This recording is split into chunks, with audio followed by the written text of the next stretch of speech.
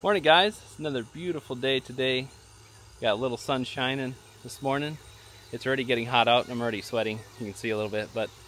So today's project is to get the ground stakes put in for the electrical today. Just wanted to give you a little update here. So I got everything wired in here for the rest of the panel box. One thing I was trying to work on was getting this ground wire in.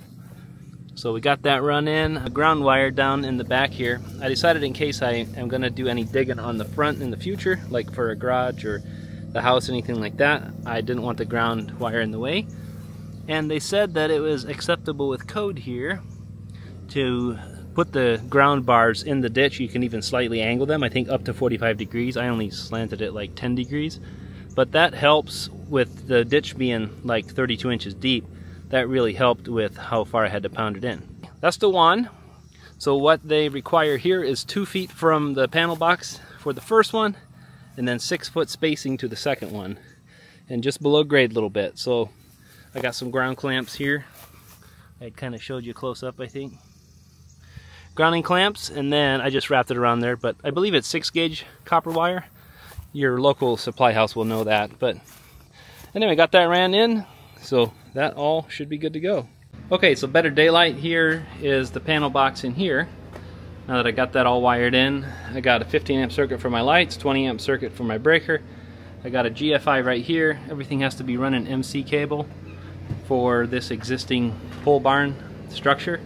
So then over here, I got stuff hanging on the wall everywhere, but I got just a simple switch there and a simple light up there. All right, caught up with Weston. Weston, what's something you're thankful for today?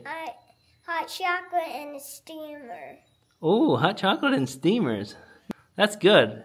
I love it too. Do you like the hot chocolate with homemade whipped topping? Yeah. Yeah, if we can have it. Sometimes we don't have it, but it is a lot of fun when we have that on it, huh?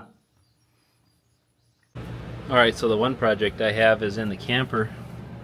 This faucet here just broke right off. And so, when we were demoing out the bathroom in the house the other day, I saved this nice little mowing out of that vanity, and as far as I can tell, the handle spacing is the same. Seems pretty standard. So, that's my project, is I'm going to try to get into this little sink right here, tight little space, and replace that. Alright guys, I think so far so good. I got the new faucet in here. As with anything, when you do a plumbing project, it's usually good to leave the door open for a while and make sure that there's going to be no leaks. Alright guys, well that's pretty much the update for today. You guys have a good night and we'll talk to you tomorrow.